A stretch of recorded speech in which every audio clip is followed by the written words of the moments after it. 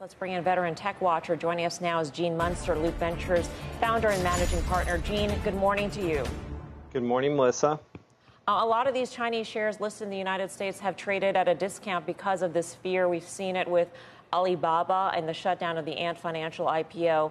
How much longer do you think, is this just going to be a permanent cloud over this entire group?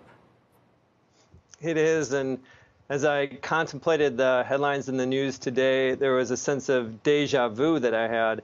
I've been closely watching and covering these Chinese companies since around 2007, companies like Baidu, JD, and this is nothing new, and I think that it is going to continue to answer your question, this cloud over these stocks. And if I can take us back to 2010, the big question was around the ADR structure that U.S. investors and global investors actually hold. There was this dynamic that kept investors up at night, that they would wake up in the morning and that their equity holdings within these companies would simply be revoked from Chinese leadership. That has not happened. But things have changed over the past decade. And while I'm not take political positions, I do sense greater tension between the countries. And I believe that that's going to continue. And this gets back to your question is, when does this end? And the simple answer is it doesn't.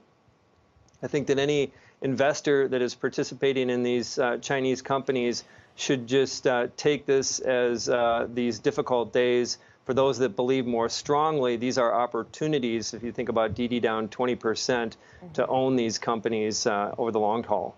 How do you, though, on a fundamental basis, how do you work out the discount to valuation that these companies should have, whether it be a Didi or an Alibaba or a JD, when they are under the scrutiny of the Beijing regulators? Well, you start with the market opportunity. In China, there's 1.4 billion people. As per point of perspective, the U.S. has 330 billion, so it's just over 4x the number of people. And so when you think about a valuation difference at any of these companies, I think you need to look at the addressable market. Let's just take Didi, for example, it'll probably open up somewhere around 55 or 60 billion in market cap.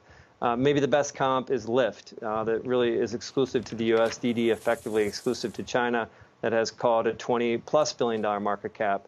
And you can look at the addressable market, the differences between the population growth. So there is an exercise that you can do. What I would caution investors is that when Chinese companies talk about opportunities outside of the U.S., to be skeptical of that. Obviously, TikTok is a company that has had tremendous success outside of China. But I've delivered or worked firsthand with Baidu when they wanted to expand outside to Japan or to Latin America, to Russia. That never happened. And so I think as investors contemplate what this, what the right valuation is, you need to adjust that these companies aren't going to be operating outside. There is good news for some of these investors, of course, is that the silver lining on investing in companies that can't expand outside of China is that they have state-sponsored monopolies in many cases. It is the opposite of what we're experiencing with the antitrust movement in the U.S. Although once upon a time, that was a reason to be invested in this, thinking that they were state champions and they had an effective monopoly. But that hasn't really panned out, at least in recent months, as we've seen Beijing crack down. Gene, I'm wondering if you think about the flip side to this, and that is, if the Chinese government is really serious about containing data and being in control of the data of the country, that really gives China the leg up on AI because of all that data. It is. Eunice touched on this at the back end of her piece too, and I think that really is the pressure point, the critical factor here. It probably reads more like an action movie than tech headlines, but I think that is, in fact, one of the biggest plays here. I'm a believer that artificial intelligence will fundamentally change how humans live. And I think that there is a race. I think that the race that I think this plays into what's going on with 5G and data and networks. It's all related. And so, yes, I think that is part of these tensions.